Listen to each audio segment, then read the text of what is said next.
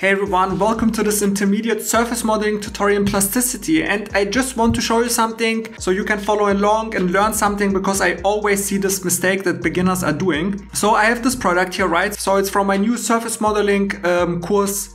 First link in the description, where we will model this DJI Pocket Cam with 100% intermediate surface modeling techniques. And the thing is, so we have the situation here, right? So just check out here this edge. So for example, some people would come to this point and they are, oh, okay, that's fine, and I just want to give it a fillet. Okay, so let's give it here a fillet, and they might think, oh, yeah, okay, that's fine. But it's DJI, right? It's like the top industrial design company in the world with Apple. But this is just too basic, and honestly, it doesn't look good, because look, this fillet, so as in one of my previous tutorials, this fillet just goes into like with this triangular shape, and it just does not look good. It's just too harsh, and it's just not smooth, and it's just not quite right. Because also, if we check out the original reference images, we see that they don't use a fillet at this situation, but they use a chamfer. And oftentimes, because look, the thing is, you have all around, so especially here, all around where we have those beautiful patches here, which you will learn in the course how to create those perfect patches, which are just beyond amazing. And the thing is, they are organic, they are round, they are smooth. But if you put like just a fillet on top of that, and then comes here this flat surface, like the transition is weird. It goes from round to flat, you know? But DJI did something interesting, and that's why I love this product and learn from those products. They made a interesting transition with the chamfers. So this is the result, right? So I will show you how we can do that in a second, but I just want to explain to you, and I know 90% of the people are not watching anymore because I talk too much, but yeah, they will anyway nothing achieve in their life. But you see, we have this rounded shapes, and then we have first like this interruption of the chamfer, which, by the way, you see smoothly transitions into this circular shape here, and also here at the bottom, you see, so it's always going straight. So exactly as we have here in the reference image, so you see it also here in the front, you see it's always the same distance, and it smoothly transitions into the circular shape.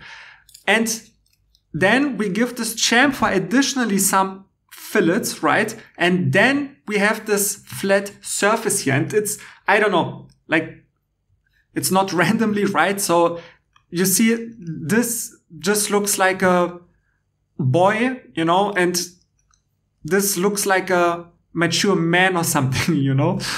So then you might think, yeah, okay, what's the problem? Let's go a few steps back and just let's select this edge here, and so we can give it the fillet, right?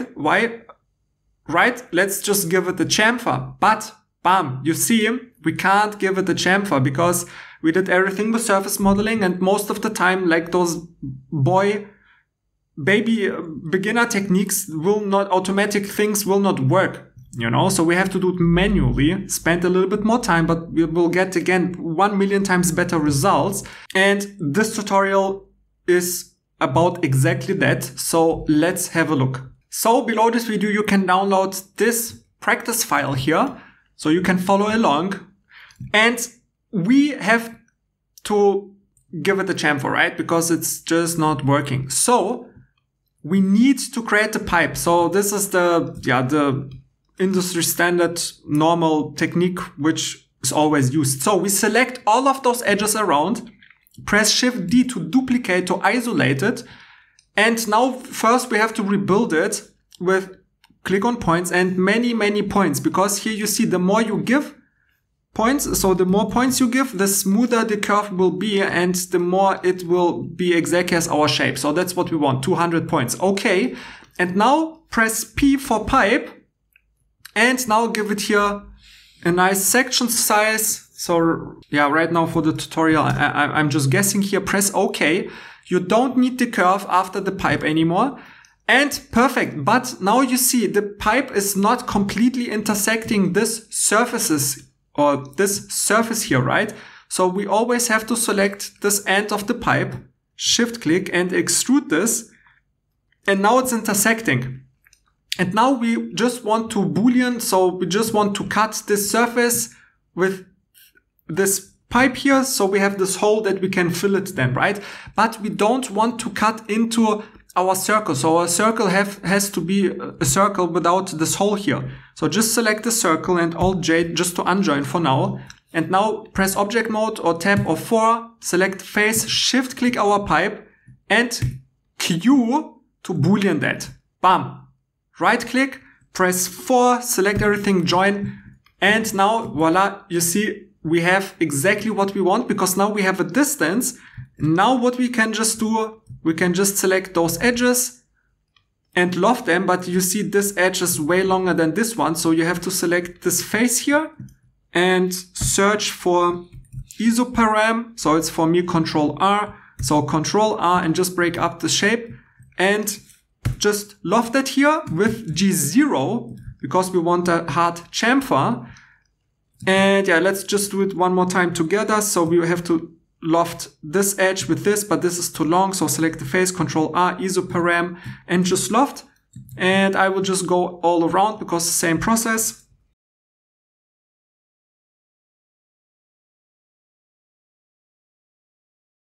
Okay, so everything is fine. Press 4, join everything, and now we are just left with those holes. So first of all, select this face and press Ctrl D or delete redundant topology just to clean it up. And perfect, because now you can just select this edge and just loft it with G0 here and just squeeze it. And now you can just, start with the patch and give it here G1. And you see this smoothly transitions into our circle here and the same at the bottom. Alt click, patch, and perfect.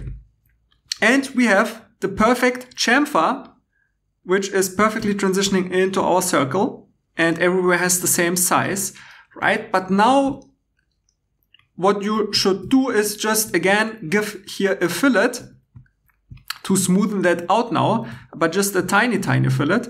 But again, same exact problem. This fillet is not perfect. It starts from 0 and goes then to the fillet radius and just doesn't look so perfect. So you would have to do the same what we just did, but with the fillet.